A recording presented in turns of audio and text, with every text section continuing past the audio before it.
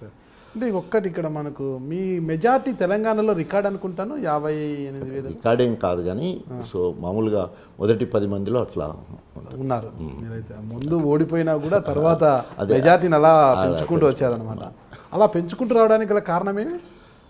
ఒకటి ప్రజలకు అందుబాటులో ఉండడము, అదేవిధంగా గెలిచినా ఓడినా కూడా ప్రజానాయకుడు ప్రజా సంబంధాలు పెంచుకొని గెలుపోవటంలకి విలువ ఇవ్వకుండా ప్రజలతో మమైక్యమైపోవడం. 2 సార్లు ఓడిపోయింది కూడా తక్కువ ఓట్లతోటి ఓడిపోవడంతో చాలా విపరీతమైన సింపతి. తర్వాత నా ప్రత్యర్థి ఇప్పుడు నేను చెప్పిన 3 ఎలక్షన్లలో కూడా ఒక ఆఖరి ఎలక్షన్లు తప్ప మొదటి 2 ఎలక్షన్లలో కడియం శ్రీయర్ గారే నా ప్రత్యర్థి. ఆయన 2 సార్లు కూడా ఈ వాజ్ ద మినిస్టర్.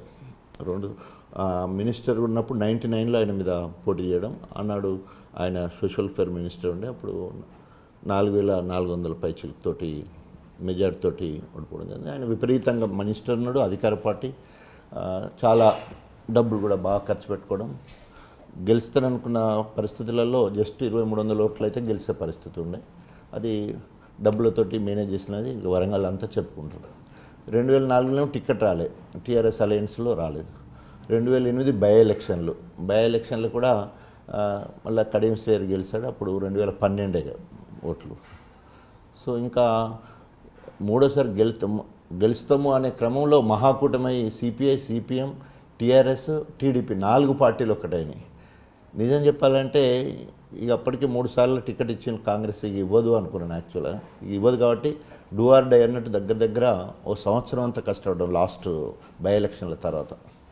సో ఆ రకంగా 12 ఏళ్ళ అరణ్యవాసం, ఓ సంవత్సరం అజ్ఞాతవాసం, 13 ఏళ్ళ తర్వాత కురుక్షేత్ర యుద్ధంలో గెలిచినట్టు కడియం శ్రీయర్ మీద గెలిచి ఆనాడు మొట్టమొదటిసారి 2009లో కాంగ్రెస్ పార్టీ నుండి నేను ఎమ్మెల్యే గెలవడం జరిగింది. ఇంటర్వ్యూ ప్రారంభంలో మీరు ఒక మాట అన్నారు, ఇప్పుడు నాయకుడు అన్నవాడు ప్రజలు ఆడించే వాడిగా ఉండాలి, ఎలా చెప్తే అలా వినాలి అన్నారు.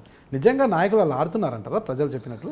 సో ప్రజానాయకులు అంతే ఉంటారు, రాజకీయ నాయకులు వేరే తిరుగుంటారు. మీరు ప్రజానాయకుడు, రాజకీయ నాయకుడు? Yes, that what I want impress అని is I'm a public leader. నేను ప్రజానాయకుడిని. సో రాజకీయ నాయకుడిగా ఉండడం కూడా నాకు ఇష్టం ఉండదు. ఎందుకంటే రాజకీయ నాయకులకు ఎత్తులు, జిత్తులు, కుట్రలు, కుతంత్రాలు, ఈ మోసాలు, తర్వాత ఆ రకంగా తోటి అది మెకానికల్ అనిపిస్తుంది, అది యాంత్రికం అనిపిస్తుంది, మెంటల్ టార్చర్ ఉంటుంది, అది ప్రజల ఆమోదం ఉండదు. టెక్నికల్గా గెలవచ్చాం కానీ ఆ తృప్తి, గెలిచిన తృప్తి ఉండదు. రిసీవ్ చేసుకున్న ప్రజలు అంత గొప్పగా రిసీవ్ చేసుకోరు. అందుకనే ఈరోజు మీరు అన్నట్టు నేను తొలి ఉప ముఖ్యమంత్రి అయిన తర్వాత నేను ప్రజానాయకుని కాబట్టి నాకున్న యాక్సెప్టెన్సీ నా సమాజం కావచ్చు, తెలంగాణ ఉద్యమకారులు కావచ్చు, నా అభిమానులు కావచ్చు ఎంతో గొప్పగా రిసీవ్ చేసుకున్నారు. అంతే గొప్పగా వాళ్ళందరినీ నేను ఓన్ చేసుకున్నాను. ఏమన్నానంటే ఈ ఉప ముఖ్యమంత్రి పదవి నేను నావ మాత్రమే, ఇదంతా మీరు పెట్టిన భిక్ష. యూ ఎంజాయ్ ద పవర్, మీరు దీన్ని అనుభవించండి, ఉప ముఖ్యమంత్రి పదవిని మీరందరూ అనుభవించండి అని దళితులకి, దళిత క్రైస్తవులకు కావచ్చు, తెలంగాణ ఉద్యమకారులకు కావచ్చు అంత గొప్పగా ప్రజల్లో అనడంతో వాళ్ళందరూ కూడా దే వాంట్ టు ఓన్ మీ, నన్ను ఓన్ చేసుకోవాలి, నేను కూడా వీళ్ళందరూ నా వాళ్ళే, మీరు ఎంజాయ్ చేయండి అని నేను చెప్పడం.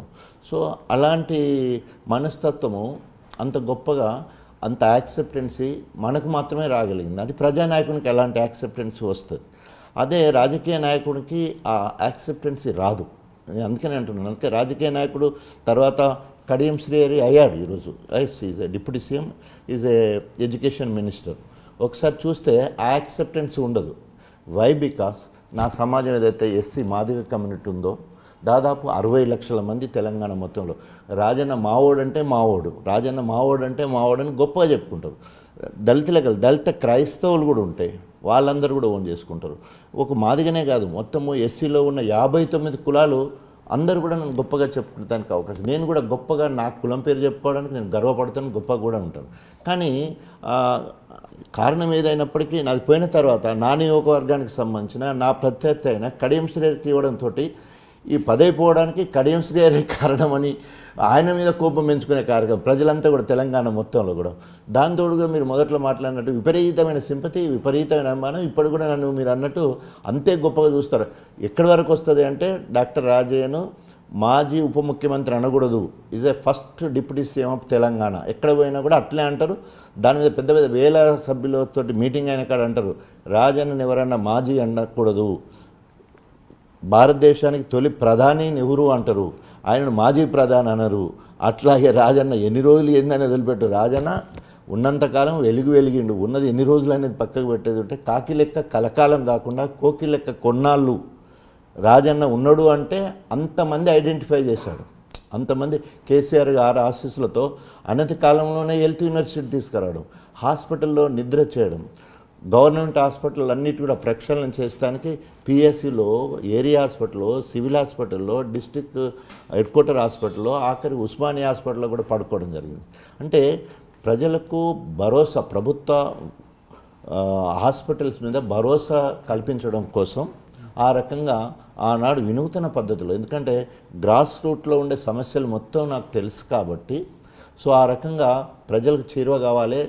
వైద్య డిపార్ట్మెంట్, మెడికల్ డిపార్ట్మెంట్ మొత్తం కూడా ప్రక్షాళన చేయాలనే ఆలోచనతో చాలా గొప్పగా కేసీఆర్ ఇచ్చిన అవకాశాన్ని సద్వినియోగం చేసుకోవడం జరిగింది.